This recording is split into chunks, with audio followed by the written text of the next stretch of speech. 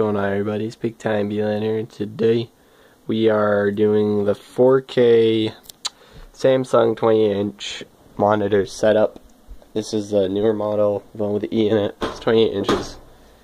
And yep, so first thing you want to do, you want to make sure your HDMI is on the second one, not the first. So just make sure it's on the second, you're all good. And this is connected. This is a standard PS4 HDMI cable, nothing fancy. Just want to come with your PS4. I have it off right now. I have the monitor set up as so. So I'm just going to click the power button and hold it to set it into rest mode, or the weird startup mode.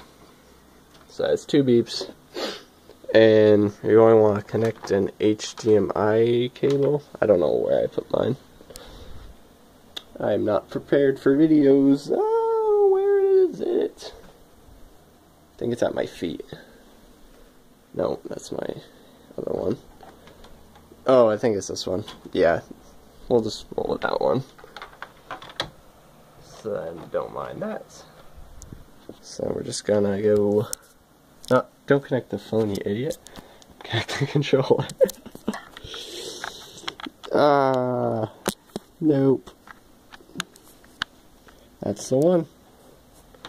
So yep, so now it's all connected. Hold the power button. And you go to set HDCP mode.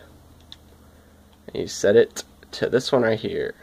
HDCP 1.4 only. Hit OK. And then hit OK.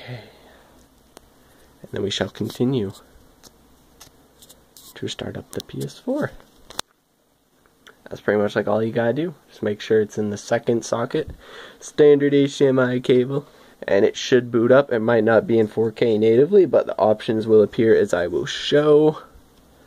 I believe this is the way it is. If not, then just leave a comment and I will try to troubleshoot, because I might have done something initially different.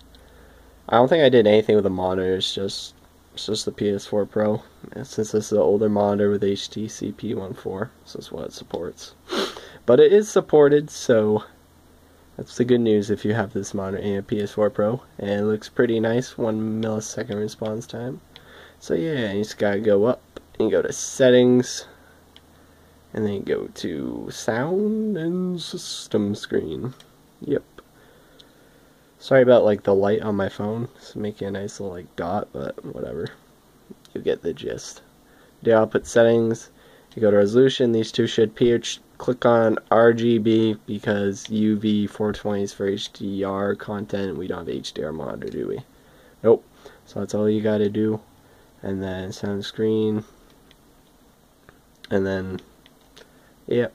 And then here's the information.